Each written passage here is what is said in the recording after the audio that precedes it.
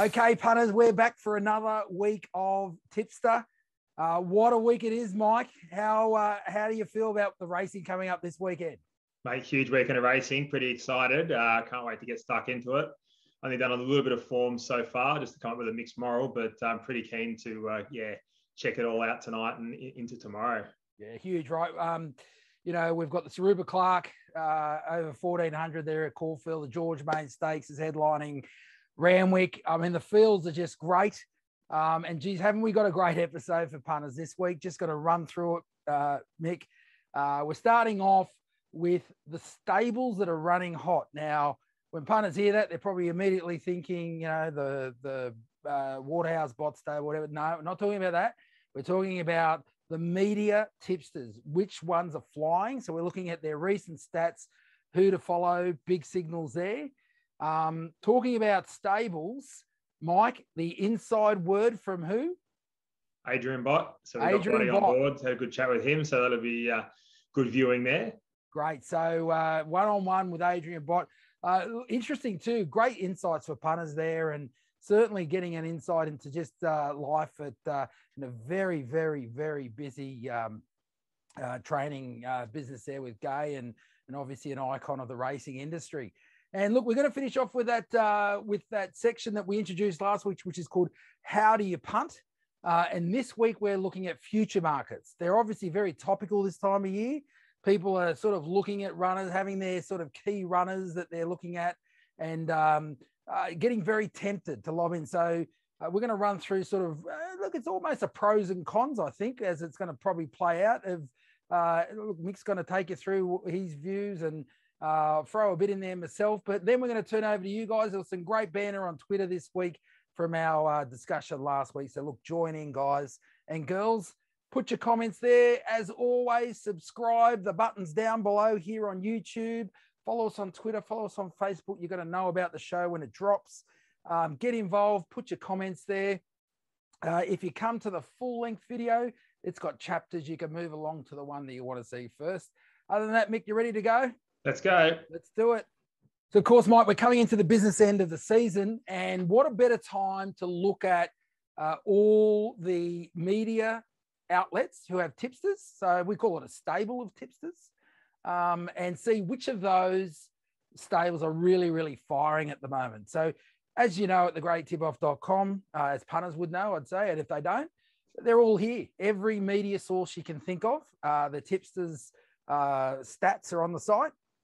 And so look, who better in the position to sort of talk about who's firing at the moment. So what we've done is we've looked at the last 30 days cash profit. And why we look at cash profit, so that's an even $100 win bet on each, is because those that are actually tipping more, they get rewarded. I mean, if you're tipping more, you're likely to have a smaller profit on turnover. But look, at the end of the day, it's about money in the pocket. So that's what we're looking at here, right?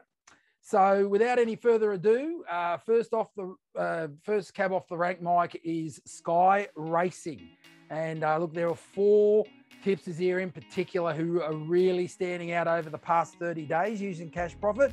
At the top of the board there, Mick, who's this bloke? Brad Davidson. Oh, Davo is flying in his man cave down there, living the dream.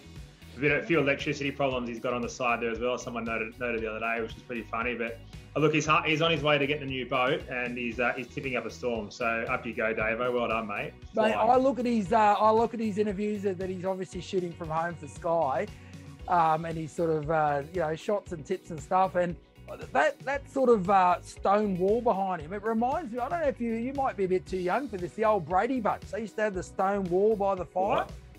Yeah, there we go. So anyone who's my age, they'll understand what I'm talking about. Dave's probably too young. We love Dave, but his location for filming, it looks like he's filming on the kitchen floor. But up you go, Dave, mate. We're more than happy for you, mate. We love your work. Yeah, and getting value too, $11.20 winners and all that sort of stuff. So not mucking around there. Bloke's a genius. He's doing well. Mick Wallace, his colleagues are calling him the Viscount of value. And like my Blue Jeans 2610, Asop's Fable 3370, and he's just pulling them out every day that he tips. So, I mean, Mick Wallace just absolutely, his colleagues are in awe. put out some tips over the last 7 days in particular, and just shooting them off at double figures. Yeah, there's no surprise there with Mick. I mean, he's been doing that for years. It's not something new. He's a gun, and with the Wizard of the West, the Viking value, whatever, mate. The guy's flying. Well, give us a spell. Just keep tipping winners, Mick. I love it. He's a good play too, Mick Wallace. Priscilla Looker, Chynna, Marston, both ex-jockeys, and look, no surprise to see him here. They just know their territory, striking at 1 and 3.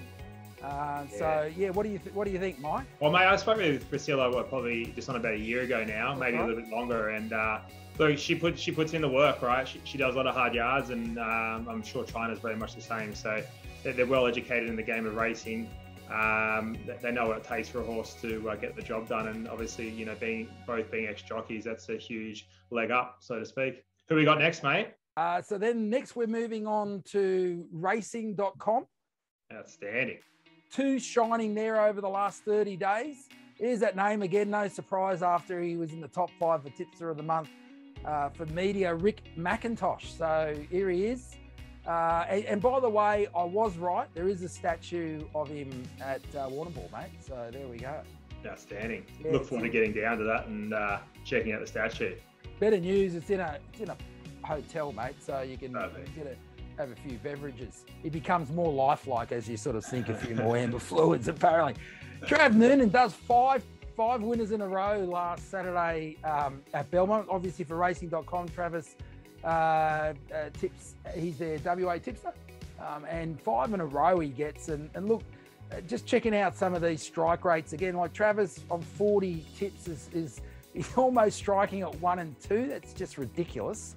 And then you got Rick striking over 1 and 3. So yeah, look, Trav's pretty impressive. I'll tell you one thing. I don't know him personally, but I see his work out there, and he would be one of the harder working guys doing form. I know the form analysts all doing their work hard, but doing a lot of hard work.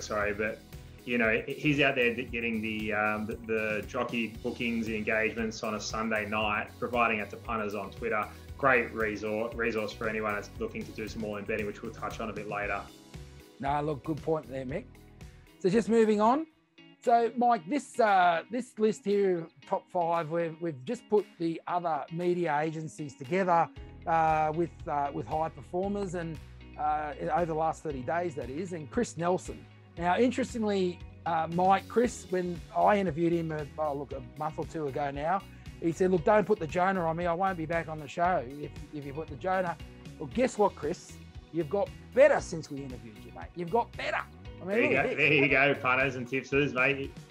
You only go, you grow a leg after coming on the show. Grow a leg, absolutely. I mean, have a look at these stats. Another ridiculous set of stats. 91 tips, striking at 41%, 4 and 10, 2 and 5, however you want to look at it. And if you put $100 on every one of those 91 tips, you're nearly up $6,000. Got to be happy with that. Yeah, that's outstanding. Greg Spletter, he's with news.com.au and the News Limited band and Super Racing in particular. But look, Greg Spletter's everywhere, right across the news network. He's tipping in WA, Sydney, Melbourne. Honestly, I don't. He's probably another silent Tony Brazel, in terms of how much form he does. And with all that challenge, you can see the 246 tips in 30 days. He's still striking at nearly 1 and 3. That's about 40 less bets than what I have. Yeah, and he's still doing damage to the bookies. So good on him. On the follow. Who else we got, Mick? Outstanding, mate. Outstanding. So rounding out the podium there, we've got Howard Clement from Winning Post, and then noticeable mention to Craig Morty from the Sydney Morning Herald Sport. And rounding out the top 5 there, we've got Ben Armstrong from Oz Racing, which is we're talking WA there, mate. Yeah, WA, and they're always popping up. Oz Race, they're always in there, as is Winning Post. And mate, fair income, WA. I might just start going to WA. Everyone finds winners in WA. Mate, I tell you what. Our Pete McCormack, our mate, the bookie from WA, he tells us why. More sort of stable set of horses, easy to get your head around them, etc. Can't get enough bets on though, mate. How boring. Well, it's about discipline, Michael. It's about. I can't rack up my $250 a month. And so, last but certainly not least, look, we don't like blowing our own trumpet. No one likes doing that. But look, I had to put it up because, look, more than anything, being fair to the guys appearing on, except for Mick Gannon, but look, Cody Lane's one who just joined our stable most recently. And I mean, have a look at these stats. Again, striking at almost 30%, $4 plus average price, and over four grand profit if you follow all his tips. Put a few comments too this week on our How Do You Punt, Mick. Really seeing a lot of knowledge coming there from Cody. Good operator by the look of it. Yeah, absolutely, mate, without a doubt. He's knows his stuff. He's chiming into our midweek articles now, so keep an eye out for those, mate. He's doing good work. Mate, I'll let you talk to the next bloke. Good bloke, Rick Morris, but as good a punter. Mate, top bloke. Can't wait to catch up with a beer with him when we get out of this 350,000 year lockdown. We'll catch up for it. Rick will be on probably the Carlton Drafts and the Melbourne Bitters. I'll just probably stick to my Stone and Wood, and we'll probably have 50 of them and sit back and relax. But mate, he's a great bloke and can tip a winner. And just quietly tipped me a winner at about $31 the other day. And mate, didn't I load? How good was it? It sounds like you owe him more than a beer. The thing about this is if we showed you the longer term leaderboard, you see Rick's name there as well, as you do a lot of the other tipsters we're shown. But he's Mr. Consistent. That's what I call him, because he's always in the winner's circle.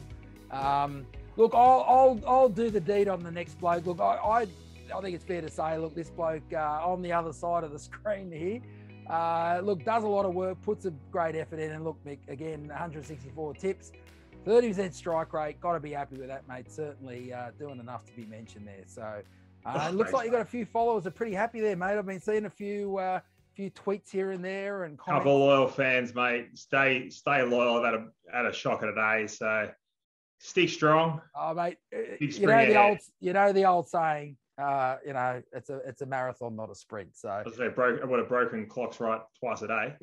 I didn't say that. You said that.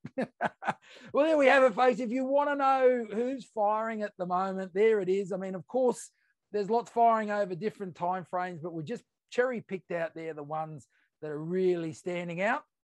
Remember, come to the site, thegreattipoff.com, search, put the name in, and you'll find who you're looking for. So our next guest coming up, we have Adrian Bott joining us. Now, I'll tell you what, Damo, you're in for a bit of a treat here. Not only do you get the tip for the Derby winner, right? Bit of an insight as well to a couple of runners at Newcastle on Friday and Saturday.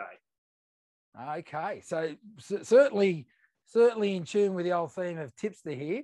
I mean, absolutely. What I'm seeing more and more is more trainers are getting involved with being a tipster. I'm sure Body probably doesn't want us to call him a tipster. And look, from what I'm hearing, there's more in this than just getting a view on which horses are firing at them or which ones. Yeah, so mate, he also goes into sort of day in the life of a trainer, getting up around 3 a.m., what it's like working with Gai Waterhouse, how lucky he is to be in the position he is.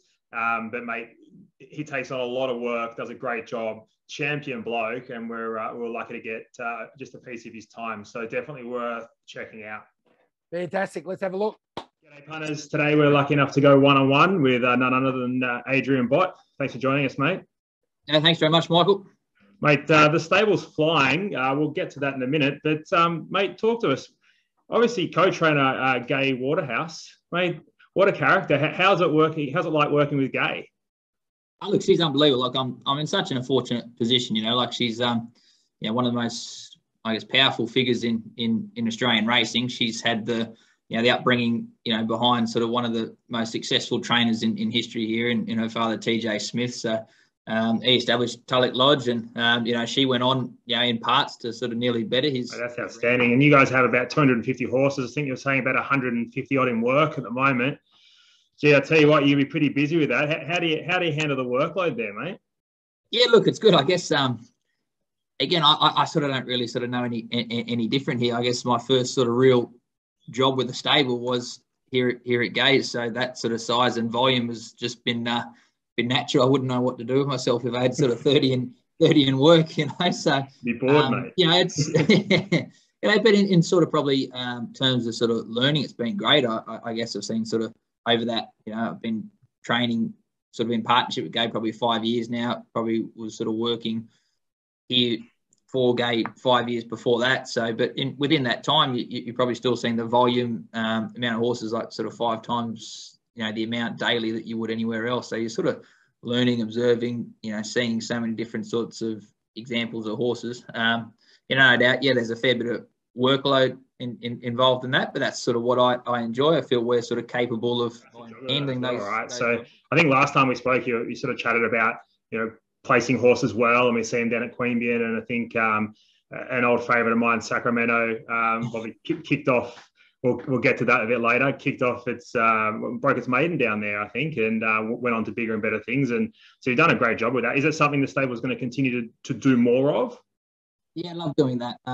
Just sort of obviously trying to place horses where they can actually be competitive. Sometimes sort of taking first starters down the line, it's sort of by no means sort of an indication of what we think of their class. I guess sometimes it is, Sure. Like those sort of progressive sort of types of horses, I want to be able to sort of kick them off on the right foot and sort of get them winning, teaching them how to win. They can go there and maybe make a few mistakes and sort of get away with it. Their class will sort of get them through, and they'll take a lot of confidence from that. You can sort of build a nice record for them. It's sort of a nice, stepping stone. You can sort of put them on a float, give them the trip away, and give them that experience, and they sort of really come on from that. And you can get horses that might be your Derby types of horses, or your staying sort of types, or horses that might need a mile or whatever. You can kick them off over 1,000 metres or 1,100, 1,200 down there, and know that they're not going to be suited by the distance, but going down there they can get away with it for their class. Outstanding. Do you have any of those sort of popping about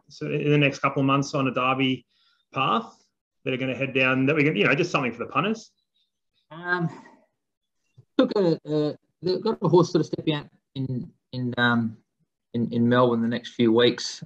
Zoom on, he probably won't show his best until he gets to 2,000. He really is a dour sort of type, but we sort of sent most of our sort of staying sort of types down to Melbourne at this stage, just because again they've got that nice Derby sort of lead up program. No doubt about that.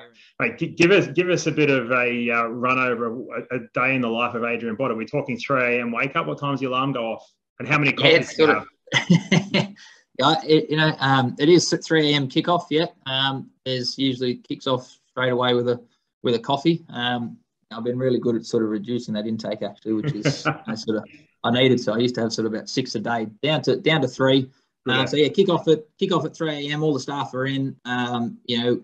From 3 to 4, we're sort of really going through and just doing all the checks on the horses from overnight. They're checking their temperatures, if they sort of ate up all their feed overnight, just checking their joints for any sort of inflammation, swelling, filling, any of that sort of stuff. Anything that we need to, that might be sort of a few warning signs that they're starting to feel something that we need to alter their work for the morning.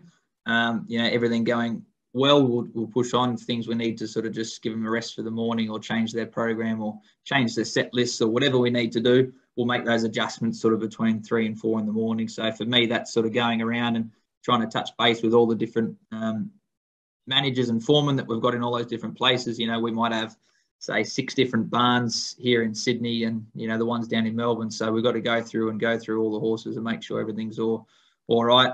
They all sort of have their everything sort of all very systematic in the morning, but they'll all, first lots will go out and have their warm up and aim to have our first horses on the track at 4 a.m. Then I'll be sort of at the tower in the middle of Randwick there from 4 a.m. through to about 8:30, and that's just sort of where I want to see every single one of those 150 horses visually, and go through their work, go through, do the acceptances and nominations and everything sort of between 9 and 10 a.m.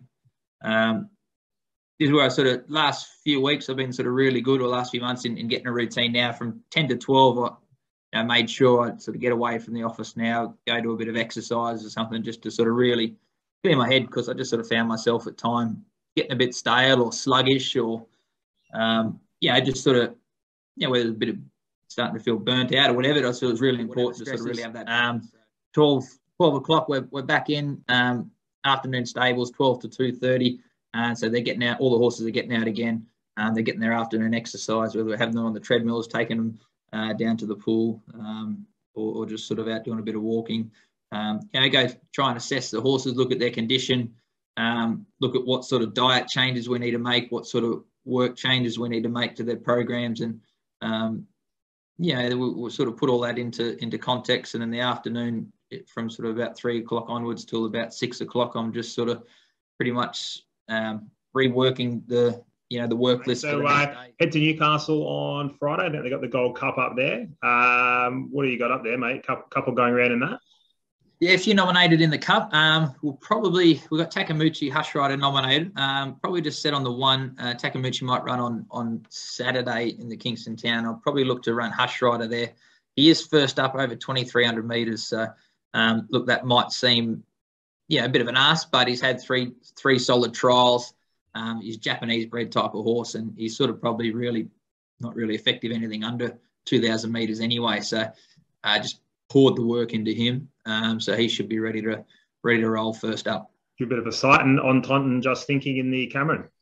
Yeah, probably leave on Taunt again to the Kingston Town on Saturdays. Probably just looking for the 2,000 metres. That you may find the 1,500 a bit sharp. Just Sinking will probably run in there. Again, another one that's sort of first up over the 1,500 metres, but he's had 3 pretty solid trials to sort of give him a real good hit out. His latest one was good, and really seen a good change in his work, because he was sort of just a bit going through the motions there for the first couple of trials, but he looks really switched on now. So hopefully he'll run good stuff, mate. And as we head to Randwick on Saturday, got the George Main Stakes. So Reed Eaney and Shout the Bar nominated there. Are they both going to go around? Both will. Shout the Bar is still sort of probably working towards her peak fitness and her main goal. I'd love to sort of get her down to a race sort of like the Empire Rose down over the Carnival. She won it last year, so that'll be her main goal. So she may find them, this weight for age level against those open class horses, she may find them a bit tough, but I thought her first up run was very good.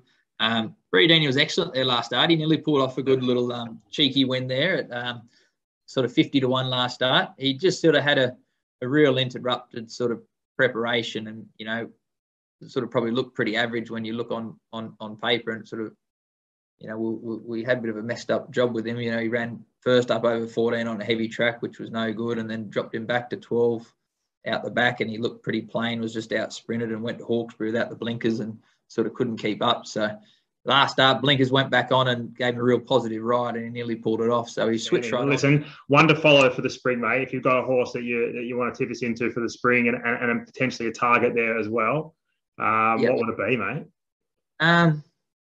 Just sort of ones that are probably fresh in my mind from Saturday's racing, I guess. Vangelic, I thought, ran a really good race there on the weekend. She's ready for a result shortly. She ran 4th on Saturday in the Sharko Stakes. You'll see her again in 2 weeks' time, and she's probably looking for the 1,400 metres, which she'll get. So it's going to be a race like the Golden Pendant, and I think she'll run an excellent race there. A horse called Sacramento. We touched on it earlier. We've got a couple of mutual friends. They had the opportunity to chime into Sacramento. We won't disclose the price, but it was an 8-start maiden at that stage. Is that right? Yeah, look, I guess he was a staying sort of type, a Derby sort of type, and physically look at him, he was just this big, gangly, sort of awkward sort of horse, and he was actually sort of putting in some really nice runs early in his career when he shouldn't have been. I guess sort of the owner didn't sort of really want to race geldings and staying tight, so he was getting a bit impatient. He's like, look, happy to sort of, sell this on to a few guys. And, I wanted to get the mates involved in a horse. They said, keep him eyes open for one. And I thought we sort of found him a nice one. And, fortunately it didn't work out, but I think he went on a 6-win winning streak from. Oh, mate. Look, if some of them had got involved, they might have put the brakes on him anyway. Mate. Look, thank you so much for your time, buddy. It's always a pleasure chatting with you, mate. I appreciate it, Michael. Thanks very much. Awesome. Thanks, buddy. All right. So here's our next installation of how do you punt? This is where we're putting it out there, punters. Tell us about how you punt. Last week we had a subject pop up and lots of interaction. This week we've got an interesting one, very topical at this time of the year. Future and all-in betting. Do you or don't you? And if you do, how do you do it? And if you don't, why not? So with that theme in mind, Mr. Michael Gannon, tell us about it. Do you? For mine, I think futures betting, anything, outside that sort of 2-week period is a complete disaster. So it's not something I'd take up within, 2 weeks prior. Look, if you're an owner trainer or you're in the know and you know where your horse is going, mate, good luck to you. Like, do your thing, right? But besides that, as far as a punter goes, I don't have the inside word of where a horse is, being targeted necessarily. You've obviously got a fair guide. I like to wait as long as I possibly can. But would you say, am I an all-in bettor? Occasionally. And is it profitable? My word, it can be. I think that there's two sides, two pieces of the puzzle. I think, as I mentioned before, Trav Noonan does a great job. And to be fair, like, I probably owe that like a couple of cases of beer as well. His stuff comes out on a Sunday via racing.com, Monday morning sometimes, I think. And it basically tells you some of the jockey engagements. So if you can get that sort of information, you know that a J-Mac's going to be jumping on board. They're not going to be pulling him off. So the horse is probably going to go there. These top line jockeys are engaged. The horse is more than likely going to go there. The trainers aren't going to, lose that jockey, right? So the horse is going there. The next thing I would like to look at is checking out the weather conditions. Sydney, I don't know about the rest of the country, but dead set in Sydney, like, it could just rain out of nowhere these days. So, like, really checking that forecast on a Sunday night, seeing what's going to happen, Tuesday, Wednesday, Thursday, Friday. Look, sometimes out of nowhere, the bookie's got no idea. They're putting the prices up, and there's a wet track in there at $51. I think a great example was Ice Bath. I think it was the Golden Eagle, one of the Golden Races. Went up like $51, and you could see that rain was coming. It was going to be on a 7-day backup. And back to each way, look, it's lost by your nose, which is desperately unfortunate, but still made a stack. Yeah. And that with that rain coming. So looking at those weather conditions, super important, because there can be an edge there. Look, You don't have to bet in all races, right? That's the advantage we have as a punter. We can bet when we feel like betting. So it's not a matter of going, I need to have a bet in every race just to feel like I can get better odds. But if you see an edge there, take it. And the other one is that if the weather's not an edge and we're happy with the track as it is, I would only generally, other than Ice Bath, who is a wet track arc, right? I'd generally just focus on pace horses. Reason being, if you're really on a back marker and all of a sudden you come in and you lose 3 horses that don't line up and they're on pace, all of a sudden you're on a back marker, a horse that sits last, there's no pace in the race, you're dead set gone. You've done your money cold. So, I'd be backing, horses that race in the top 4. Now, of course, how do you know? Well, it's pretty obvious when you look at the nominations, if your horse is going to be, in the top 4 in the run. And if it's not going to be, just wait, just be patient. But you don't have to bet in every race. But if you do find an edge, bet up. Yeah. All right. So this is the bit where we turn over to the punters. Tell us, how do you punt futures and all-in markets? Do you play? Do you not play? And if you play, what's your criteria? Is it just a really good horse that you think's got to knock everyone over and you're so bullish? Or are there other factors that Mike spoke to there with regards to all-in markets? So remember, and if you're in the know, just quietly, if you're in the know, slip into my DMs. Better still, post it under this YouTube video, Facebook or Twitter, wherever you're watching this. Tell us what you do. I mean, do you participate? And if you don't, why not? And if you do, why? Yep. And how do you go about it? So look, let's get the conversation going, and let's have a good spring. All right, that wraps up another edition of Tipster. Mike, you know what it's last week? Scratch Cognac. Scratch, gone. And would have won as well. There we go. Well, scratch for a reason. So who knows? Anyhow, but yeah, would have won if it was healthy enough, I suppose. Look, anyhow, let's stop babbling, Damo. Get on it, Mick. What have you got for us? Come on, mate. So, funnily enough, Cognac is going around again. Unfortunately, they've got it at 1,600 metres. There is a significant gear change going on there around the $17 mark. So, if you listen to this, I'll tell you what, you could do worse things, but it's got old mate a tissue or two a tissue chasing after it as well. So, anyway, that's something on the side. But we head to Royal Randwick, race 9. Number 14, She's Ideal. She's Ideal. Gets out to the 2,000 metres. Its ratings have been great in the last 2 starts. It's gonna peak. They run a career peak on Saturday. And good horse, going places, well weighted, 53 kilos. Thank you very much. Just needs a good ride. It's only $3. You don't have to be a genius to find it, but I think it'll be winning, mate. Do you think it's overs at 3, Mick? To be honest, I haven't priced up the market as yet, but I had it clearly rated on top. So if I go back, and there's about 45,000 horses in the race, I go back and do it. It won't be too far off the mark, mate. Top of my head, probably around the 280 mark. But yeah. All right, there we have it. Mixed moral this week is She's Ideal at Randwick there. Look, another episode done there, Mike. Obviously, very exciting weekend. I mean, this is where we start to really, really get excited. Some cracking fields there. I mean, I'd certainly be, it's going to be footy and form guides on Friday, I can tell you. Mate, it's all happening. I tell you what, and for the viewers out there, don't be shy. We're going to have the lay of the BSO's lays on Saturday, lays of Saturday. We've got the market movers, free best bets coming out. Joshy Reed's chiming in with a preview for Randwick for the Group 1 and a Group 2 race there. And I think BSO's covering some of the stuff down at Melbourne for us as well. So some feature race articles coming out. Don't miss them. Don't forget to subscribe, leave a comment, give Damo some stick. And more importantly, win on the punt. Apparently I've got jaundice. So this little studio set up in the house is not doing the old complexion too well. Wouldn't know what jaundice is, mate, but you're looking good. So long. But anyhow, you get on with it. But yeah, exactly right, Mike. And obviously to get all that stuff, come to the site, thegreattipoff.com, Twitter, Facebook. You're going to see these articles posted everywhere. Some really great content there. And look, as always, get involved, put your comments there, and look, give us feedback. That's what it's all about.